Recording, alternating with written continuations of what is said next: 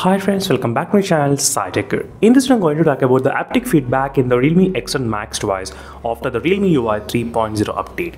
Yes friends, after the Realme Ui 3.0 update, the haptic feedback in the Realme X7 Max device got very much improved. So that's what I'm going to demonstrate in this video. What are the few scenarios you may be able to notice the huge improvement in terms of the haptic feedback in the Realme X7 Max device. So first thing, after the Realme Ui 3.0 update, immediately I did notice that whenever you try to click on this close all applications, so right now I'm getting very strong haptic feedback friends. Usually I used to get a little bit haptic feedback, but after this Realme Ui 3.0 I'm getting slightly very strong haptic feedback. That's something which I did notice.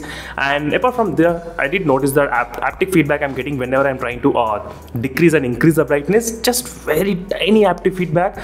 So which will be happening on the bottom side, so which is a little bit, it's not that much big I would say, but just a light haptic feedback I'm getting whenever I try to use this brightness controller in this Realme X7 Max device. That's also a really good integration into the haptic feedback system.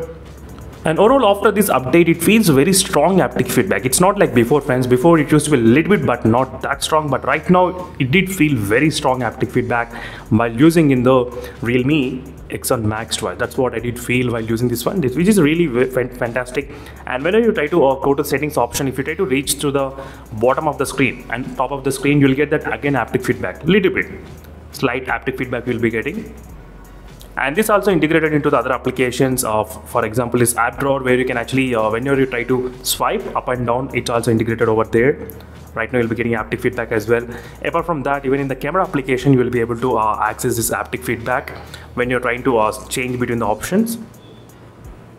Except gaming, everything has been included. I'm not sure why the games we cannot use haptic feedback. For example, in the Battlegrounds mobile game, even right now while typing also it feels very strong and very good haptic feedback as well. Nothing much major complaints I would say. Definitely I wish the Realme could have included this kind of haptic feedback while gaming, so that could be really very good advantage, because right now so iQOO phones, they do offer the very good haptic feedback while Battlegrounds mobile game and while playing the Call of Duty. I'm not sure why the Realme cannot do it. So this just in software implementation only, not the hardware, because hardware is very good friends in this device regarding the haptic feedback.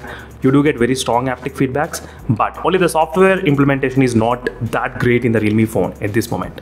That's it friends, thank you for watching, and meanwhile signing off until instead of more updates is a quick review about the haptic feedback in this device after the Realme Ui 3.0 update. Meanwhile signing off, until then, bye.